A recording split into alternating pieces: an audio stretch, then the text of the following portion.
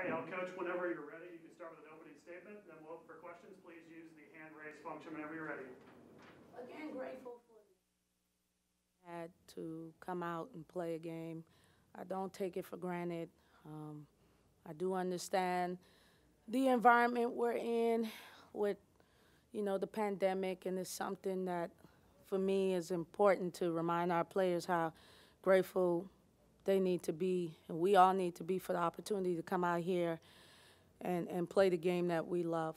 Was disappointed with how we started the game. Well, no, I wasn't. I was disappointed with the substitution pattern. I think our players have, that's where the immaturity comes, is kind of feeling like that they were going to get minutes when I thought it was important for them to earn those minutes.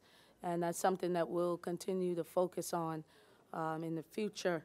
Was really happy with our defensive effort in the second half. Parrish, whenever you're ready.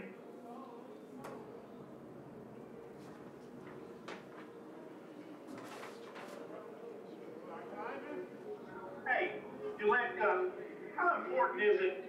We see the block shots, we see what Shakira is doing on defense for you, but how important is it for you, the shots that she is altering?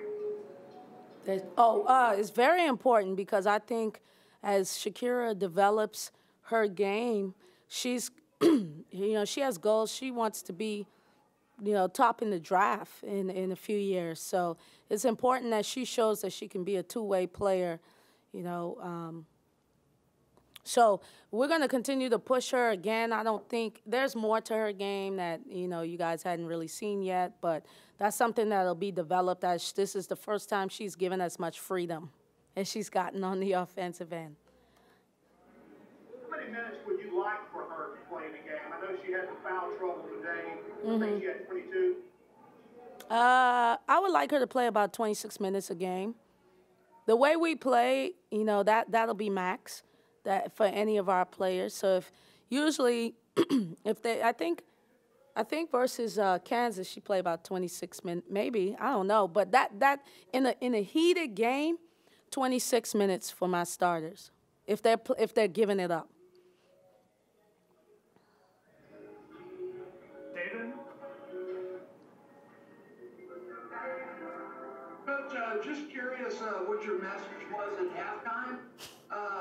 After the first half, Valley's still hanging around, and then if you can tell us anything on Mimi.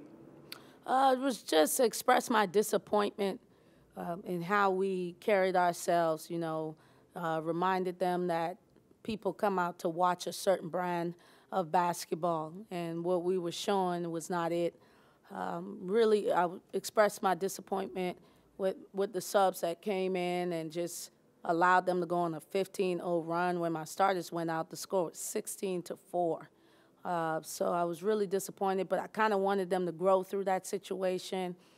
And then just overall, I just had to give them a piece of humble pie. Like, nobody is going to give us anything that we want. People think that respect is something that you give. You have to earn it, too. And so every time we step on the floor, I just wanted to remind them that it's important that they earn people's respect. Secondly, is Mimi okay? Oh, yeah, Mimi is fine. I think she just ran into the young lady, but she'll be fine.